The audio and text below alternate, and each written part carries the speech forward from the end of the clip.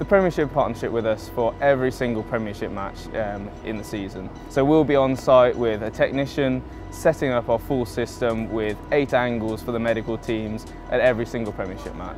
As you can see, the tablets are located in the PVR location as well as down pitch side. Immediately you have 4 different angles of a replay as well as your main tile.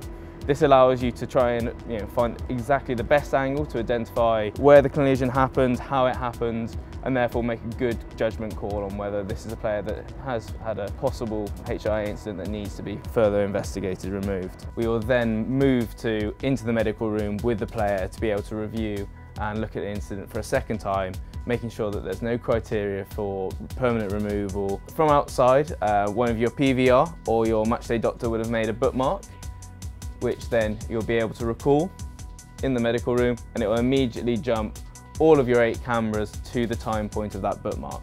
But at that point then you can start to try and identify what exactly happened with our various playback tools, playing frame by frame, to try and identify if there is a head impact there. At this point as well, we tend to try and bring in a split screen so you can then try and see 2 different angles of the same incident as well. And then it's important obviously to be looking for how long that player is down, his movement, is it natural, is it what we'd expect for a player, and the follow-up from the team medics that will be on site at that point.